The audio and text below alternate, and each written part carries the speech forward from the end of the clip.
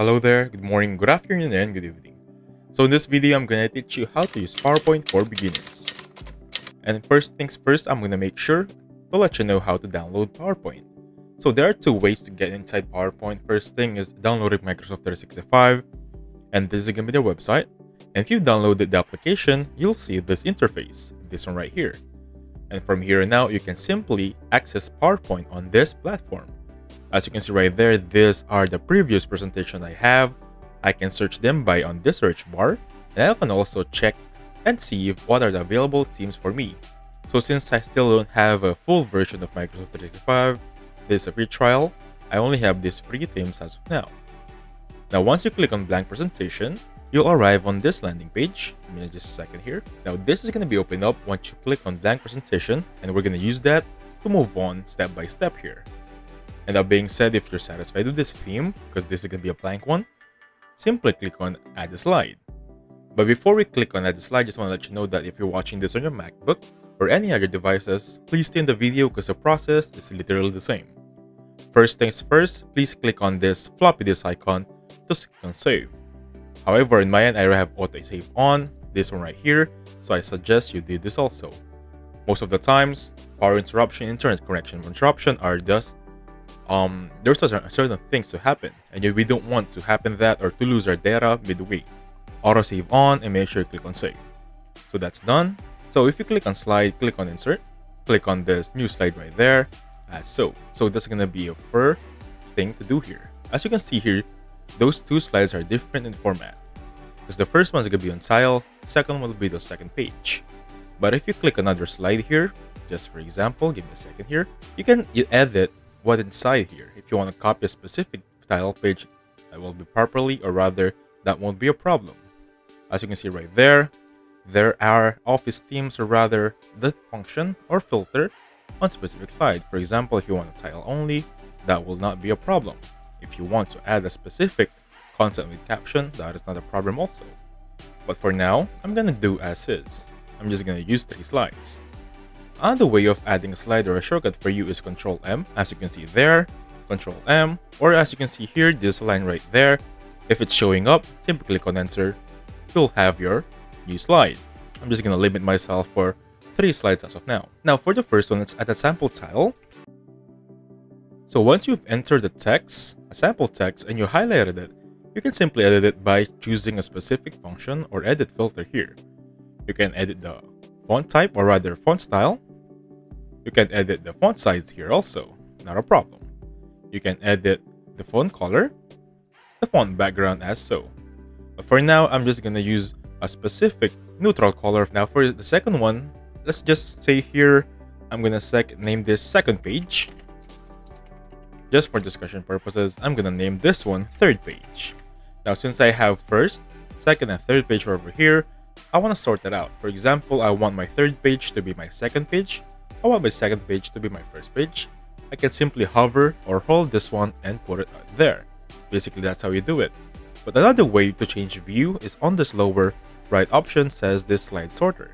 If you click on this one, you can simply sort it as so. But for me personally, this is much easier if you have limited or few slides. But if you have 100 or 50 or more, this one right here is the best option. Now, for example, I have accidentally added a slide there, and I want to delete it. Simply right-click, and then click on Delete Slide. But if I want a shortcut, simply click on Add the Slide again, and simply click on the Delete button on your keyboard. Easy as that. Now, since I already have a sample tile page, second page, and third page, I want to add a theme here. So for the theme, I'm going to simply click on this design option. And as you can see there are a lot of themes to choose from. Click on this icon to drag it down and hover your mouse as so. So again guys, this is gonna be a free trial, so I have limited number of themes here. But even though I have limited number of themes, this specific themes are worth a try. So for example, I want this one, click on it, and then it will be applied on all of my slides. Now next thing I want to take you now is gonna be this designer. By default, it's not enabled. Click on enable right there and you'll see this option. It's like an AI, a co-pilot helper to design your slides. For example, this one right here, I like it. Or rather, this one right there, it's much more giving, right? Now that's designer for you. And I want to highlight this specific trick here. For example, my title is about all hands. And look what designer can give me. Give me a second there. So as you can see right there, based on my title, all hands, the designer gave me this specific design. As you can see right there. It's going to depend on your title, as so. Now, if I want to format my background as it is, click on this format background right there. And you can edit the gradient fill. For example, I can click on that one. Click here. Again, guys, I just want to highlight, almost forgot about this one. The quality of your work here, the skill set, the output will be depending on your own preference. The limit here will be your imagination. Just want to show you the ropes here and how it works, okay? So moving on, since this is going to be the format background, next one is going to be this slide master. Give me a second here. So since I have this first tab right there, or first slide edited, I want to edit the second one and third one as so. I can edit it manually, but if I have 20 or more slides, that will take time. So with this one, I want to click on view and choose the slide master. If you're inside slide master, as you can see there are a lot of slides depending on the first slide you choose from. So for example, and drop it as so. And as you can see, as I move Gandhi on the very main page, the page on the right or bottom below would follow me as so. So I'm just going to put Gandhi on the top right section. Give me a second there. So I can even leave a comment on this specific photo. So for example, a person with glasses and a white robe. This is actually auto-generated. So if I want to click on alt text, I put alt text right there. I simply click on escape. It doesn't really matter. So if you want to edit the photo, of course, format picture, you can do so. You can improve the transparency. You can increase the size. It's really up to you. For the shadow, the color is right there. So I'm going to leave this section by yourself here and just have fun. Now, once I'm satisfied with this specific Gandhi photo, I'm just going to close master view or close master slide. And here's the thing. If I add a new slide there, give me a second here, add a new slide, you'll see Gandhi will be all throughout my slides. Easy as that. How helpful is that, right? Now, since I already have a tile page, I'm going to go to the second page and simply click on this one. For example, let's just say Gandhi, Martin Luther King. I'm just naming very important people here. Let's just say Barack Obama as so. So, for example, this is very boring. The tile, the font type, the font text is very boring. So to make it work or to make it a little bit better, these are the things you can do. So highlight this one and then simply click on this insert button or insert section. Choose smart art. And as you can see right there are a lot of designs you can use from list, right? So, or this process right there. You can edit it as it is. Now that being said, if you click on design here, you'll see this option. You can still edit everything here, but for now, I want to highlight this specific smart art. So for now, I'm going to click on this list and choose this one. I'm going to use vertical bullet and use it as it is. So as you can see right there, I can input the text here. For example, Gandhi. The next one is going to be Barack. And then the third one will be Martin Luther King. So with this one, I can just edit it as so.